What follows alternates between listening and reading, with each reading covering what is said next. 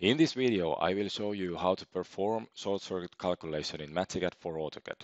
There are several things need to be taken account. In this schematic, I have so-called main switchboard and subboards.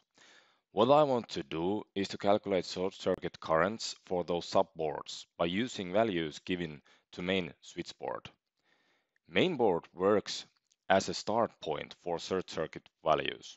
So what I need to know outside of MagiCAD are start values for short circuit currents. Short circuit values, which are calculated in MagiCAD, are these. This is the three-phase RMS value for the short circuit calculation. This is short circuit current's peak value. This is one-phase RMS value. In the circuit, next things has to be set up. Correct cable length, and correct protective device. Values for these must be defined in project management. As you already saw, this is the supply cable from main switchboard to subboard. There are values for cable type and its length. Subboard has same short circuit current fields, but I must leave these options unchecked.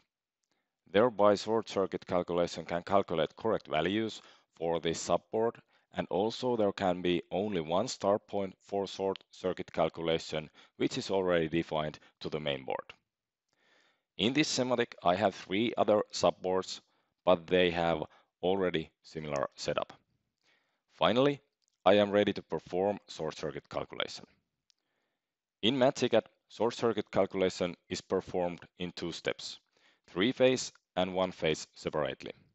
Now I'm going to perform three-phase short circuit calculation, which will calculate both three-phase peak and RMS values. I have to give correct voltage for calculation and voltage factor. Short circuit calculation will use these values when calculating. For three-phase calculation, I have to select the switchboard which has those start values.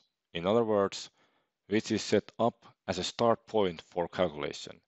In MagiCAD, three-phase calculation can be done only for distribution network. One-phase calculation can be performed also for circuits. Here are the calculation results. As you can see, there are given start values, calculated values, protective devices, and their short circuit endurances. Finally, I will update these results to the schematic. Results will be added to the devices and circuits. For more information, please read our user manual for MagiCAD Electrical.